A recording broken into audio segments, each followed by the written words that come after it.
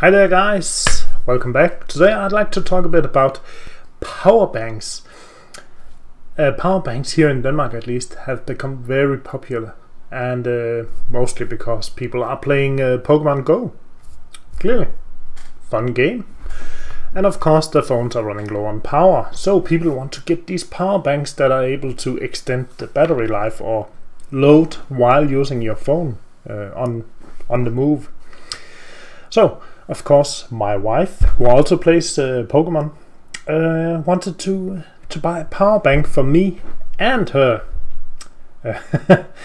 So she went to eBay, found a seller of power banks, and yeah, let me show you what she found. Here we go, eBay. We have an item number. It says dual USB power bank 6x18650 external backup battery charger box case. There we go, that's the keyword. Of course she's not natively fluent in English, but she speaks English. But the price should really have ringed some sort of bell, but it didn't. So she ordered two. She ordered one in black and one in pink. You can see there's pink. You can see there's a number there. It says 1x, 4x or 6x. That's actually the number of batteries. It's not clear about that, but that's okay. So it's also this is the number of the battery type that you're supposed to use with this thing. She was expecting to be able to put in regular AA batteries. Of course she that's not possible. You need to use something like I just googled an image. There we go. These are however very expensive here in Denmark, at least. So if I needed to buy 6 of these, I would pay roughly $100 just for the batteries. So you can see the battery pack itself, or the box, is quite cheap. The funny thing is, yesterday the boxes arrived, and I would like to show them to you. This is the black one, very nice. It's open right now. You can see at the top we have 2 USB connectors and a micro USB which says in, meaning you can use this as a charger as well to charge the batteries inside. This is the one she wanted to use. Same type, you have 2 USBs. One says output 1 amp, the other says 2 amps in the plastic, the same with this one. And there's a micro USB input in the middle. And I think there should have been a LED right there. There's something in there, but it's not connected, so yeah.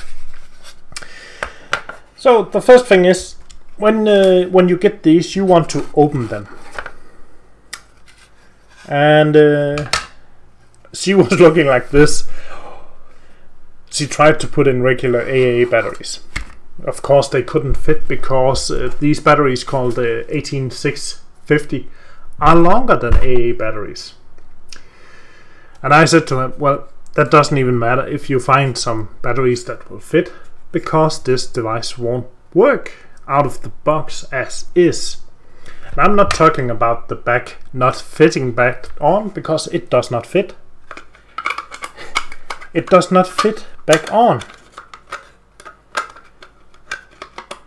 You have to use violence to close it, and this plastic feels like really cheap ABS, so it's going to break, no doubt about it. The button itself is placed inside the lid like this, and it's pressing down on a button right here. Well, that's not the reason why it won't work. The reason why it won't work is because this bar that's supposed to connect one side of the batteries isn't connected inside the box. So that's useless. Of course I can fix it. I need to solder that back in, but that's a bit strange that when you buy something, you can see it's disconnected right there.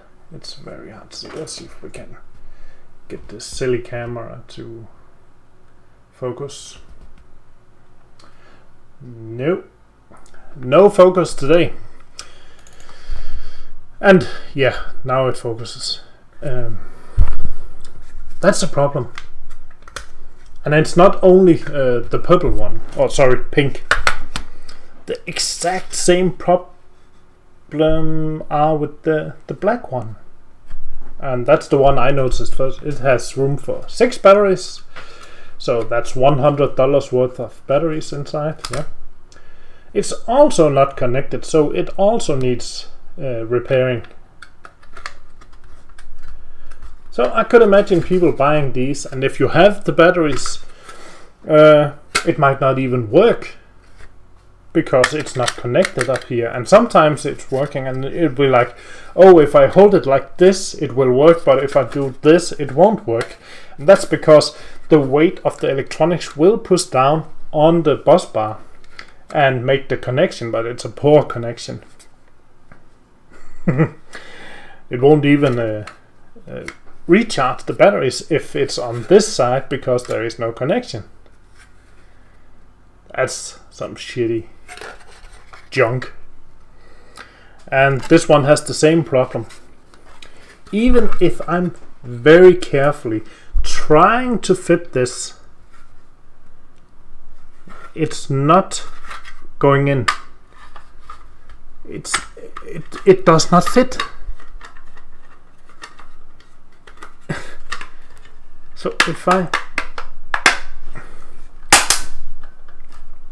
Did you hear that? That's not a nice sound you want. And it's not even closed in this end. There we go, it's closed. But you also heard some of the plastic breaking, right? And if we take a look, I don't think you can see it on camera, but when I look down here I can see there's a lump right here and a lump right here.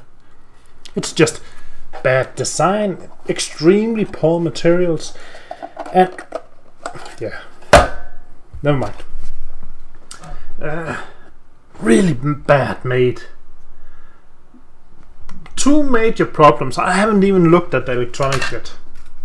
Sure, maybe they work, maybe they don't. I don't even care at this point. The bus bar disconnecting during transport, if it even was connected. Yeah, well, I can see it was connected at some point because I can see there's some soldering on here and some on there. So at some point, but it's so little, it's barely anything. Yeah, I don't know. Junk, China junk, sold on eBay. It's sold for a few dollars, but it's a few dollars too much. There we go. Let's take a look at this article. You can see the pink one we have, that's a 4X. So if we say pink 4X, that's almost $3. The black one, 6X, that's almost $4. This piece of shit is not worth $4. I'm not going to complain. I don't care. I just want people to know, don't stop buying this shit, because it's just, yeah, of course I'm going to tell my wife not to buy this again.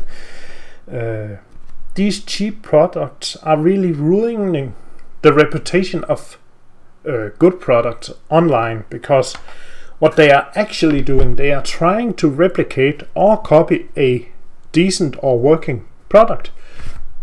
And the difference is really it has some sort of quality assurance or quality checking. This one, it says it's CE approved. It's not really an improvement, so that's a strange thing to write, because the CE is a marking, meaning when I mark my goods CE, meaning I can sell it in Europe, it means I live up to a certain standard. And this shit does not live up to that standard. It's terrible. It shouldn't even be in Europe. It shouldn't even be around for hobbyists. It's junk. So, unfortunately, I'm stuck with this junk now. Of course, I got a better battery bank, and I'm not talking about Chinese products in general, because there's a lot of good Chinese products. But this one, no. Don't buy these cheap replica battery chargers and power banks, because they're just going to rip you off in the end. It's shit. And you might think, hey, $4, that's nothing. It means nothing to me. Well, that's exactly how they earn their money. And I know these sellers, if you go in and you complain, then they will write you back and say, hey, you can have your $5 back if you give us 5 stars. And that's why all these eBay sellers have 5 stars, because they give the money back. And when somebody unsuspecting, like my wife, go in and buy something, she looks, oh, they have a good rating. But that's bullshit. So the eBay rating is just bullshit. Don't count on that to work. Make your own decision. Check, does it look right? Is the price right compared to what the product can do?